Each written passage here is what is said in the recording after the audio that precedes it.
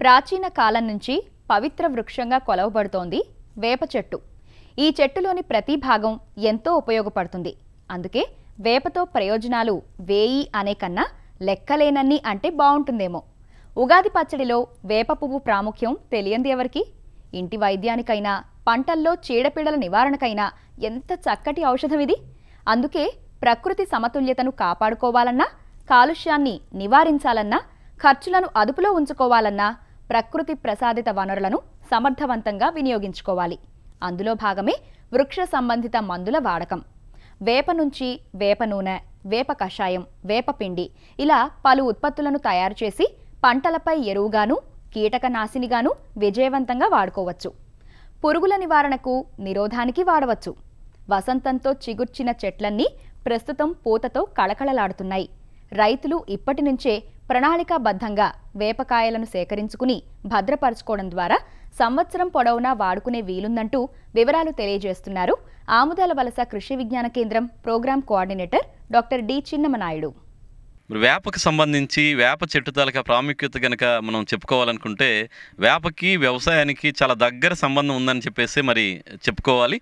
ఈ బంజరు భూముల్లోనూ గట్ల మీద కానీ వేప పెంచుకుంటే ఎక్కువగా వేప మన ఆరోగ్యానికి ఎంతవరకు ఉపయోగపడుతుందో వ్యవసాయ ఆరోగ్యానికి కూడా చాలా వరకు దగ్గర సంబంధం ఉన్నటువంటి చెట్టు కాబట్టి ఈ వేప మొక్కల్ని ఎక్కువగా సరఫరా చేసి పెంచాలని ఆలోచిస్తుంటారు. వేప తాలూకా ఉత్పత్తులన్నింటినీ కూడా వేప ఆకులు కానీ, గింజలు కానీ, బెరడు కానీ అన్ని రకాలుగా అవన్నీ కూడా మనకి వ్యవసాయానికి ఎక్కువగా ఉపయోగపడుతుంటాయి. ఇందులో ప్రధానంగా చూసుకుంటే ఒక రకంగా వేప ఉత్పత్తులన్నీ కూడా ఎరువుల రూపంలో ఉపయోగపడుతున్నాయి. అలాగే సస్యరక్షణ, చీడపీడల నివారణ కూడా చాలా విరివిగా ఉపయోగపడడం అనేది మనం చూస్తున్నాం. ఇందులో ఉండేటువంటి ఆల్కలాయిడ్ మనకి అజాడిరెక్టిన్, అలాగే నింబిసిడిన్ అని చెప్పేసి ఒక ప్రత్యేకమైనటువంటి ఈ వృక్ష సంబంధిత విస్ఫూర్తాలు అందులో ఉండడం, అందులో ఆల్కలాయిడ్స్ ఉండడం, అవి ఎక్కువగా మనకి సస్యరక్షణలో వీటి తాలూకు ఉపయోగం చాలా వరకు మనకి కనిపిస్తూ ఉంది. ఎందుకంటే వేప ఉత్పత్తులు ఏ వాడినా కానీ వీటి తాలూకు రిపెల్లెంట్ అంటే ఏదైనా పురుగు కానీ వచ్చి పంట మీద వాలి గుడ్లు పెట్టాలనుకుంటే ఈ వేప సంబంధిత మందులు ముందుగా పిచికారీ చేయడం కానీ లేదా భూమికి అందించడం వల్ల అక్కడ నుంచి అజాడిరెక్టిన్, నింబిసిడిన్ తాలూకు వచ్చినటువంటి వాసనకు చాలా వరకు ఏవైతే పురుగులు వస్తాయో అక్కడ గుడ్లు పెట్టకుండా వేరే పొలాలకు వెళ్ళిపోవడం అనేది జరుగుతూ ఉంటుంది. అదేవిధంగా ఈ వేప గింజల నుంచి వేప కషాయాన్ని తీసుకోవచ్చు. లేదంటే దాన్ని తీసుకోవాలనుకుంటే ఒక 10 కేజీల వేప గింజల్ని మనం ముందు రోజు బాగా దంచేసి చితక్కొట్టి గుడ్డలో కట్టేసి మనం ఒక 20 లీటర్లు బకెట్ నీటిలో కనుక ఈ చితక్కొట్టినట్టు వేప గింజల తాలూకా మిశ్రమాన్ని ఆ నీటిలో కనుక నానబెడితే అందులో ఉండేటువంటి కస అంటారు, ఆ వేప గింజల నుంచి వచ్చిన కషాయం అంతా కూడా నీటిలోకి మనకి దిగుతుంది. తర్వాత దాన్ని పిడిచేసి మనం తీసుకుంటే కనుక గింజల్లో ఉండేటువంటి అజాడిరెక్టిన్, నింబిసిడిన్ ఇవంతా కూడా నీటిలో కలుస్తాయి. వీటిని మళ్ళీ మనం 100 నుంచి 200 లీటర్ల నీటికి కలుపుకొని కనుక ఒక ఎకరానికి పిచికారీ చేసుకుంటే మనకి పురుగులు వచ్చి గుడ్లు పెట్టవు. అలాగే గొంగళ పురుగు దశలో ఉన్న గొంగళ పురుగులు అభివృద్ధి చెందకుండా ఆ విధంగా మనకి వచ్చినటువంటి పురుగు తాలూకా సమస్య ప్రధాన పంట మీద లేకుండా మనం కాపాడుకోవడానికి అవకాశం ఉంటుంది.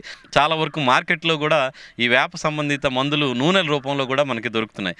ఈ వేప నూనె అయితే కనుక మనకి 300 ppm, అలాగే 1500 ppm, 3000 ppm, కొన్ని దగ్గరలో 10,000 ppm అంటే అంత ఈ అజాడిరెక్టిన్, నింబిసిడిన్ తాలూకా కాన్సన్ట్రేషన్ అంత ఎక్కువగా ఉండే విధంగా కూడా ఇప్పుడు మార్కెట్లో మనకి ఉత్పత్తులు దొరుకుతున్నాయి. ఈ నూనె అయితే కనుక లీటర్ నీటికి మనం 5 మిల్లీలీటర్ల చొప్పున కలుపుకొని కనుక మనకి ఆహార ధాన్య పంటలు అవనియండి లేదా ఉద్యానవన పంటలు, కూరగాయలు, అలాగే ఈ పండ్ల జాతులు ఏ పంట మీద అయినా కానీ పిచికారీ చేసుకోవడానికి అనుకూలంగా ఉంటుంది. మరి వేప నూనె అయితే కనుక నీటిలో ఇదేంటంటే నూనె కాబట్టి మనకి ఇమీడియట్గా మనకి కరగదు, త్వరగా కరగదు. అలాంటప్పుడు మనం ఏంటంటే ఈ డిటర్జెంట్ మనం ఒక లీటర్కి 2 నుంచి 5 గ్రాములు పోసిన తర్వాత మనం కర్రతో కలిపితే అది నీటిలో సులువుగా కరిగిపోతుంది. తదుపరి మనం పిచికారీకి అది వాడుకుంటే మనకు స్ప్రేయర్కి కూడా పిచికారీ చేసినప్పుడు స్ప్రేయర్లో ఎలాంటి అడ్డంకులు లేకుండా బాగా ఆ పిచికారీ జరిగి మనకు ఆకుల మీద అవి పడేటువంటి అవకాశం ఉంది. అదేవిధంగా మనకి వేప నూనెని తీసిన తర్వాత వచ్చేటువంటి చెక్క ఉంటుంది. అది వేప పిండిగా కూడా మనకి మార్కెట్లో దొరుకుతుంది.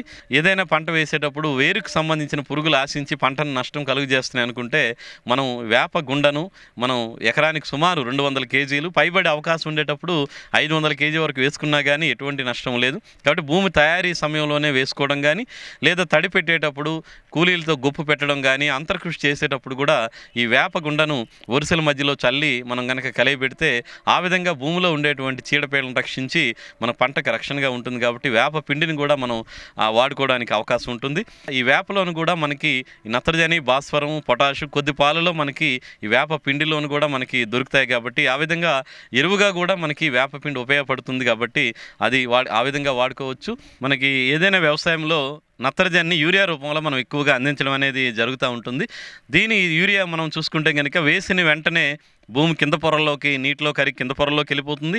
ఒకవేళ ఎరువుతో పాటు పైపాటుగా వేసినప్పుడు కొంత సూర్యరశ్మికి వేడికి కూడా అది త్వరగా ఆవిరైపోయి మనకున్నటువంటి నత్రజని త్వరగా మొక్కకు అందకుండా పోతుంది. అలాంటి సమయంలో ఈ యూరియాకి ప్రత్యేకంగా వేప పిండిని కనుక కలిపితే 5 పాలకు 1 పాలు కలిపి కనుక మనం వరి లాంటి పంటలకు కనుక వేసుకుంటే ఈ మన నత్రజని యూరియాలో ఉండే నత్రజని నెమ్మదిగా విడుదలయ్యి మొక్కకు కావలసినంత మోతాదులోనే మనకి అందుబాటులోకి రావడం జరుగుతుంది.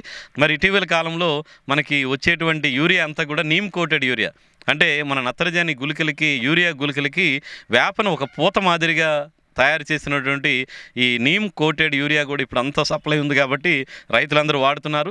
ఆ విధంగా వేయడం వల్ల ఏంటంటే ఎప్పుడైతే నత్రజని నెమ్మదిగా విడుదలయ్యి మొక్కకు కావలసినంత మనం అందించగలుగుతామో మనకి యూరియా మోతాదును కూడా చాలా వరకు తగ్గించుకోవడానికి అవకాశం ఉంది. ఈ వేప మనకు చూసుకుంటే కనుక ఇప్పుడు ఏప్రిల్ నెలలో ఈ పూత పోయడం జరుగుతుంది. మనకి కాపు వచ్చేసరికల్లా జూలై నెలలో ఇవన్నీ కూడా పళ్ళుగా మారుతాయి. ఆ సమయంలో వేప చెట్ల కింద నుంచి పళ్ళు రాలుతూ ఉంటాయి. అలాంటప్పుడు మన టార్పాలిన్లు కానీ గోనెలు కానీ వేప చెట్టు కింద వేసి మనకు రాలినటువంటి వేప గింజలను మనం సేకరించుకొని వాటిని మనం గానుగాడించుకొని నూనె తీసుకోవచ్చు. లేదంటే ఆ గింజల్ని చితక్కొట్టి మన వేప కషాయం కూడా తీసుకోవడానికి అవకాశం ఉంది. కాబట్టి రైతు సోదరులు వాళ్ళకు ఉన్నటువంటి ఖాళీ స్థలాల్లోనూ అలాగే కాలువ గట్ల మీద బంజరు భూముల్లోని ఎక్కడ అవకాశం ఉంటే అక్కడ ఈ వేప చెట్టుని కనుక మనం పెంచుకున్నామంటే దానికి మన వ్యవసాయానికి చాలా వరకు ఆ ఉత్పత్తులన్నింటినీ కూడా మనం ఉపయోగించుకోవడానికి అవకాశం ఉంది.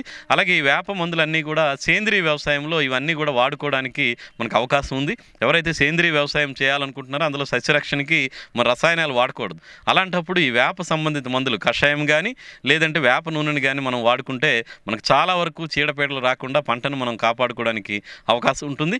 కాబట్టి ఇన్ని విధాలుగా ఉపయోగపడేటువంటి మన వేపను మనం కాపాడుకొని వేప ఉత్పత్తుల్ని వ్యవసాయంలో విరివిగా వాడాలని చెప్పేసి రైతు సోదరులను కోరుకుంటూ వేప మొక్కను మనం కాపాడుకోవడానికి ప్రయత్నం చేయాలి.